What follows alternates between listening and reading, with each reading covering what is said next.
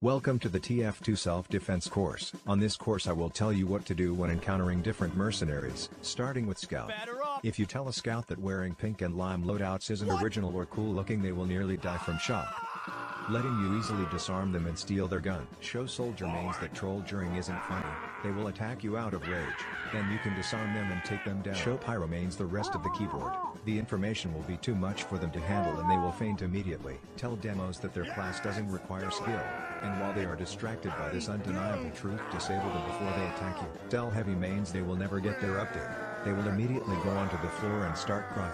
Tell engineers that if they have 11 hard science PhDs, then how come they don't have 11 hard science bitches?